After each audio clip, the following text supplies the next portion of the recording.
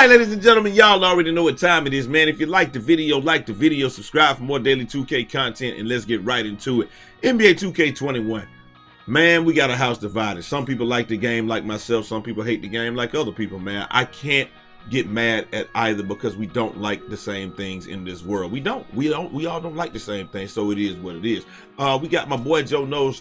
He's doing the world's best detective work, saying, you know, he sees why the game might be quote unquote dead. You know, we got Mike Wang. He's talking about a few things, talking about attributes. Do they matter? Do they not matter? Whatever. And then, you know, we got a couple of shout outs to the people, man. And of course, I gotta give it up to my guys, man. So if you don't do nothing else, make sure y'all like the video, man, because we're gonna have a good discussion today about, is this game dead? How I feel about the game. Do you think this is one of the better 2Ks in a long time, or is it just garbage? All that and more right after this. If you make it to C25, that's OG status. I was told you could be anything, just don't be average. Down bad, flat pockets, that shit made me a savage. Start hustling non-stop, don't plan on breaking that habit. Before we even get started, man, I gotta give a big shout out to my guys, man. Hey, look, man, Logo Triumph is back in the building. I don't know if y'all know who Triumph is, man. I'm gonna let him tell y'all his story and all of that good stuff. We're gonna put his link down in the description. He streams on Twitch, all that good stuff, and he is, I don't even know if I want to tell y'all, man, just because of the fact that he's a good guy. He's a regular dude like everybody else. But you see, I don't know if that's, I guess that's a Make-A-Wish joint, so that means that he has some type of challenge or what have you. But the dude is a really good guy, man. He's just a good dude, man. You know what I'm saying? Like, I don't know if y'all know how near and dear stuff like that is to my heart, because my son has a disability. My son is autistic, and though it's not the same type of thing, you know, maybe he can see somebody like Triumph pushing through and saying, you know, never complaining, just playing the game, doing what he do, no matter what happens. He loves 2K, and you know, he plays the game, man. He gets busy too. I'm not even gonna lie to y'all, but he got his logo, man. It's well deserved. I just want to put that out there, man. Hey, Godspeed to you, Logo Triumph, back in the building. Up next, man, the most conceited. Who puts the logo over their head in the thumbnail? Bro! Logo Brute in the building, ladies and gentlemen. Well deserved for my boy, man. Hey, look, man, we've been out here doing this thing for years, you know what I'm talking about? Man, he's Brute putting on for the Logo Squad. The Brute Squad is now Logo Squad, man. Can't even hate on that, man. But like, bro, really, he put the logo over his head in the thumbnail. How conceited do you have to be to put the logo over your head in the thumbnail? Bro! Hey, it is what it is. I'm just joking, man. That's my dog, man. Y'all know what it is, man. Hey, big ups to my guy, Brute, man. He is one of the best content creators out there that does it. And, you know, like he said, he did it the right way. I'm going to say, I'm part of Brute Squad. We did it the right way. We got there. And he just proved that you don't have to compromise yourself. You don't have to compromise your content. You don't have to do any of that fakery and freak stuff to get it. You know what I'm talking about? You don't got to be acting weird. You don't have to be doing all that other stuff. You can actually be you, be who you are, do what you dozzle, and you too can get a logo. And the same thing with Triumph. It's okay. Like, you know what I'm saying? Like, just be who you are and you get the logo, and that's it. It's about the dedication and putting in. A lot of people be talking about it devalues the logo. What's the value of having a virtual joint over your head anyway? Like, if you're saying that certain people getting the logo devalues it, then you're really saying that you really want it and you're upset that you didn't get it. I don't think it devalues it. Like just because somebody don't have the amount of subs that you got or the viewing or the following that you got, that mean they're not putting in as much work. You telling me that my mom and dad, we're not rich, right? We wasn't rich, but you telling me that just because my mom and dad weren't rich, that they weren't putting in the amount of work that everybody else was putting in? They probably, you got dudes out here dropping 2-3 videos a day, streaming for hours. They just can't get traction, but you just caught traction and you just happen to get it, and that devalues it because you don't feel like they're grinding without you because they haven't reached the amount of success that you got. Come on, man. That's got to be the most absurd statement I've ever heard from all the content creators and all of that, man. Some people out there with thousands of videos with 400-500 subs and they uploading every day. Those people ain't grinding hard enough to get a logo, man. That's dedication to the game. They streaming every day at the bottom of Twitch with one or two viewers, but they love the game and they keep on putting on for the game. So just because they don't have traction, that doesn't mean that they are less deserving of a logo than somebody else. I get what they're saying. You know what I'm saying? Like, hey, somebody with 1 million subs should have a logo, but that doesn't mean that somebody with 1 million subs is grinding harder than somebody with 1,000 subs. That's all I'm saying. I hope I know y'all are intelligent enough to understand what I'm trying to say here. Just because you got a big following, a lot of guys that got a big following, they don't even upload every day anymore. They don't put on for the game and stuff like that anymore. So, you know what I'm saying? Like, even though it would behoove 2K to do it, it's just like, I don't know, man. Let's not even get into that stuff, man. Speaking of you know, stuff, speaking of 2K and it being dead, man, my guy Joe Knows, he put out this joint and he's just showing that you on current gen. He said current gen on the twos after one game, out one game after the twos today, and just look, man, sidelines is packed. Sidelines are packed. And then he just says, I don't think all the 2K dead talk is accurate. I think it's just console availability, and we already know that's what it is, because like me and Brute said, we put out the news, the videos, boom. You put out a tutorial, a jump shot or something like that, actual gameplay, nah, you're not gonna get that many views. And the reason that you aren't is because people don't generally want to watch things that they only with cars do we want to, cars and money and women and stuff like that, do we want to watch things that we can attain or what have you. But something that we feel like we can attain, like this PlayStation or whatever, bro, people really are probably out there grinding to try to get the PlayStation. They don't really want to watch nobody just playing the game, but they will listen to the news, and I can completely understand that. So, you know, it is what it is. It's give and take in this whole thing, man. I got it. I understand it. Don't mean I necessarily like it, because I thought this was going to be the year. I thought it was going to be the inverse effect, right? I thought that if you didn't have the console, you would want to watch it, and a lot of people, they were going to be thirsty for the content. But I guess everything changed to where if you don't have it, then you know, you just don't really want to watch. I completely understand that. But like, why would I want to watch a tutorial or a gameplay on a game that I don't have? I can't learn anything, because a lot of people watch gameplays to learn things and see what they can do, and they probably just feel like if I can't learn anything from it at this point in time, then there's really no point in me watching. Like, why would I watch that? I can't steal no moves from Brute. I can't learn how to do some certain moves from Jay. I can't know what the good shooting spots, because I'm not playing the game yet. But once they unlock the consoles and a lot more come out, I think that we're gonna be in a much better spot. But I think that's good justification right there, bro. I'm not even gonna lie to you, just because of the fact that that's how things go. Up next, we got your boy Mike Wang, man. He's talking about this. Baluba, do attributes always matter, or does badge take over once applied? And Baluba says attributes always matter. Badge basically enhances your existing rating, and that's what we've always said. A badge should not give you grant me the ability. Now, I'm not gonna lie, deep threes, I think deep threes probably unlock some stuff, and we know this. We know that's not completely true all the time. You're not getting a chase down if you don't have chase down artist on. You're barely protecting the rim if you don't have rim protector on. You're not hitting corner threes at a high clip. So I get what you're saying. Like, you can hit some corner threes, you're just not gonna hit them at a high clip. But I know that you're not getting off-ball pest animations if you don't have off-ball pest on. You can't unlock chase downs unless you put chase down artists on. You're really not protecting the rim. So it does enhance your ability to do things in some situations, but at the same time, there are some situations I feel like it grants you ability. Let me know down in the comment section if y'all agree with that. Not always, but some, like clamps, you're really not clamping nobody whether you got it on or not. Up next, then somebody asked, can we do something to make sure players actually play D, on ball D in my team? Nothing worse than playing someone who only controls the center. It's disgusting. And Mike says user control defenders get much larger boost to defensive impact compared to CPU defenders. They also get more favorable body up resolution and other things. I don't think nobody getting favorable body up resolution, to be real with you. So it's a big disadvantage to play off ball in my team. And yes, it is. And then Swan, the OG Grandmaster Sensei says, but on ball D even more. I can't read from distance in light mode. My eyes too damn old. Y'all know my birthday was yesterday or sometime this week, man. So you know I'm like 95 years old. Okay, buff on ball D even more. This is good. This is good that you're focusing on this. Perimeter contests need a buff. Fading needs a nerf. I completely agree with all of the stuff that the OG Grandmaster Sensei is saying, and I'm glad that he is.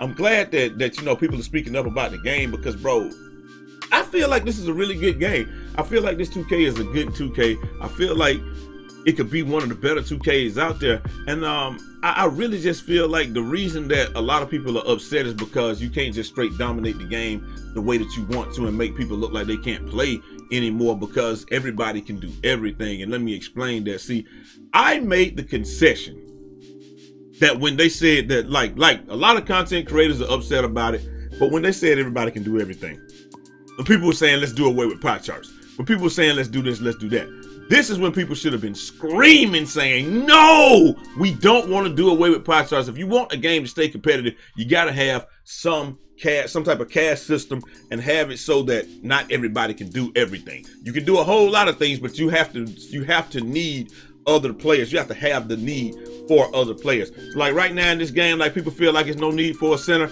I feel like there's a need for a center. But like everybody being able to handle the ball at a high clip, everybody being able to shoot at a high clip, everybody being able to do everything, that's really tough to maintain the competitive integrity. So I made the concession that when they said that everybody was going to be able to do everything and people was asking for that, I was always like, y'all don't know what you're asking for. It's just like there was a movie when I was younger. It was called Christmas Every Day, right?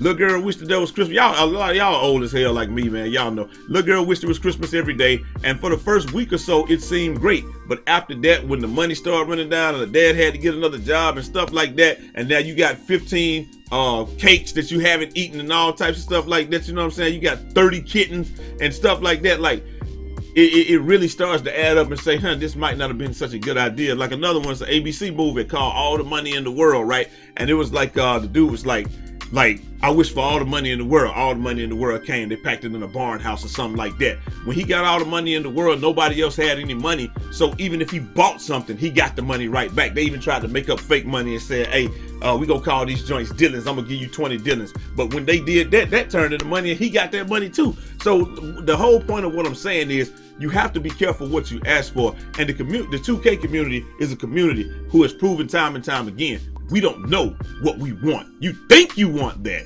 And then when I give you what you said you wanted, you realize how much you probably really didn't want that, or you didn't want it in that exact iteration, I guess is what I'm trying to say. Like you really think that you want something, but when everybody can do everything, I keep saying it over and over. If everybody can do everything, like make 38% contested shots when you get fouled and 3 people on you, I got to guard that too. So if I'm a center on the perimeter and I want to be a center on the perimeter and I want to dribble, yes, kill him. That's what I'm, look, this is what I'm talking about right here, bro.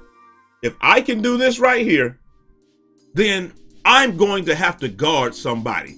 Then y'all didn't even know I had stuff like that in the arsenal, man. I be trying to take it light on y'all, man. I got stuff like that in the arsenal, bro. But look, if I can do stuff like that, then could y'all even see it? Hold on, let me go back. I might have to take myself out the picture. Cause y'all, oh yeah, y'all was able to see it. Yeah, if I can do stuff like that, I have to be capable of guarding it. And I just don't know if I'm gonna be able to guard that, bro, every single time. With a 6'7" coming down that's moving at the speed. Like a lot of people don't know what they were asking for. And so when you ask for something like that, well, my guy, I don't even got dribbling in my build, but I can do that. And I can dribble and I can shoot and I can go to the rim at a high clip. I'm gonna have a 90 driving dunk when it's all over. I'm gonna get all the contact dunks. I'm gonna have like it's gonna be crazy, man. But when I can do all of this, I can not only shoot the 3 ball, but I can dribble some enough to get somebody off me, and I can play defense. I gotta guard that too. And these other guys, they've sacrificed, and knowing that these guys have sacrificed defense so that they can play even more offense. Can you imagine what that's like to some players? Some people don't care about offense. They feel like, defense, they feel like you can't play defense anyway. A lot of people actually made the concession in this game. Look at that, man. 2 people, 2-piece, huh? Like, come on, man. Like, this is a center build that y'all said was trash. If I can do all of this with this guy and shoot 3s, come on, man. and then somebody sacrifices defense, and then I got to guard this, it's gonna be tough. Like I said, I just think a lot of times we get what we asked for, and you get it because you asked for it, and a lot of people just don't realize, was that what I really wanted? Do you really want this guy that can play defense on you in the paint, get all the rebounds? I got high 90 rebounding and all that stuff, man, and I got an 80 speed, so I'm pretty fast. Do you really want that? I don't think that any of us really anticipated that something like, did we think we were the only ones that can make a good build, or see that the builds were broken? Or did you not realize that when you put out the best build video that you were gonna have to play against that best build? Because you know how tired I get of playing against this build, because the people that got the game that are my fans, or not fans, I don't want to say, my supporters, they said, Jay, what's the best center build? They made this build, and it's annoying as hell to play against because I can't go inside on it. They're gonna get damn near all the rebounds, and if you leave me open, I'm gonna fire their gas. It's like, what? You can't really do nothing. So I don't know, man. Like I said, I understand people's frustration with the game. I think that's the main frustration, is people just feel like they can't dominate no more. Y'all let me know, are there really any real issues with the game? Look at me with the toxic way. Are there really any real issues with the game right now? I like the game. I like being able to be very multifaceted or what have you. I don't like being relegated to a role where all I can do is sit in the corner. I like to be able to like, this is what I really feel like it is. People play the game, and they used to be able to hide behind their lockdown or be like, well, my build can't play defense, so you got to play defense. So you elect somebody to play defense, and then you play somebody that's less offensively skilled. But it ain't no hiding, and it ain't no help coming this time. This time, it ain't no hiding, it ain't no help coming. Your ass has to play offense, and you have to play defense. You're not just gonna go sit in the corner and play and hug the corner and keep somebody from doing backdoor cuts all day. If you get a ball to him, then this dude, we already know on these pro-am teams, 9 times out of 10, the off guard is better than the point guard. So now if you say, well, I got him, and then you got now you about to get cookalated. That's what's about to happen. And then it's all the way down to the center, where if you make the wrong center build, you go get cooked. So it just is what it is, man. I don't know if we can keep. Y'all let me know if y'all want to keep this way going forward. And if you made it this far, let me get a jump start down in the comment section. But let me know what y'all think of the major issues with the game. I cannot think of any major issues right off the top of my head. 2K19, it was the snatchback, the blow-bys, and 18 was snatchback, blow-bys, and pull-ups, in people's faces. That was the most glaring holes with the game.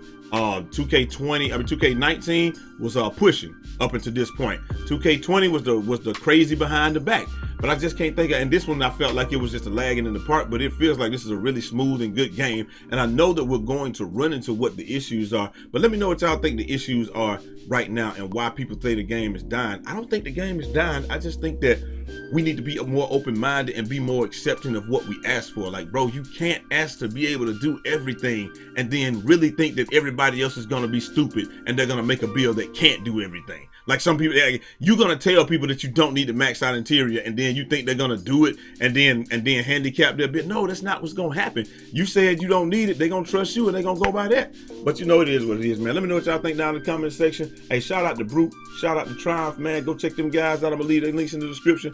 And like I said, let me know what y'all major issues with the game. I know there's some issues, but I just don't see them right now because I'm having a ball with the game. I think it's a lot of fun. And most people, regular people in the comment section, they don't have no problem with the game. It's just content creators that's bitching about the game and this and that. Look, I get it. If you can't play the game the way that you want to play it, it makes the game not fun to you. But it doesn't make it a bad game, and that's something that we got to stop. Call of Duty Modern Warfare, the one that came out last year, I couldn't rush anymore because of the loud ass feet. I felt like it wasn't a bad game. I just couldn't play it the way that I wanted to play it anymore. So I had to play it a different way, strategize, and we played the hell out of that game. I played with TMizzzle, was putting up 30 a game because I had to adjust my game, but that didn't make it a bad game. What made it a bad game was the loud ass feet, poor player visibility, bad hit detection, and all that. That's what made it a bad game, but it was still fun. But stuff like that. So I don't know, man, but this one right, this the one Cold War, it's a good game when you get in trash lobby. Skill-based matchmaking is what's making that game terrible, but y'all understand what I'm saying. Anyway, I'm gonna holler at y'all next time, man. Until next time. It's your boy Eazy, aka Fresh from the Barbershop, BK the People's Champ. Godspeed.